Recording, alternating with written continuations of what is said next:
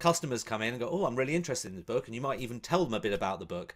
Are you interested in purchasing? Great. Well, you've got to go down to that shop at the end of the road, and you'll be able to purchase it then. The homepage is the most important page of a website, so you want to engage them from the word off, and so that's quite important that that's fairly impactful, and that it's got a number of what we call in the trade call to actions. So we're wanting them to do something. What is it that we're wanting them to do? The other thing that I've noticed on a number of the pages, for example on the materials page here and on the workshops and holidays, there's a lot of links that take you off the site and go somewhere else.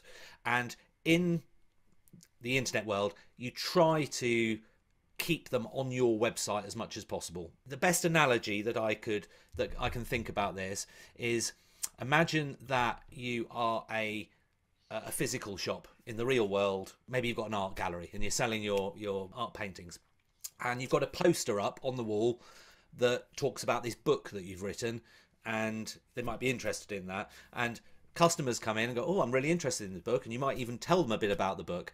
Are you interested in purchasing? Great. Well, you've got to go down to that shop at the end of the road, and you'll be able to purchase it then.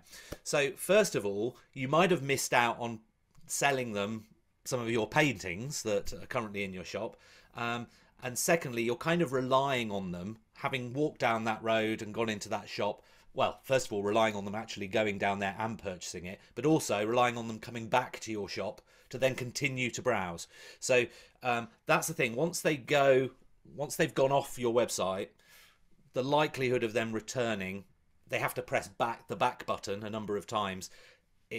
I would imagine probably might not happen.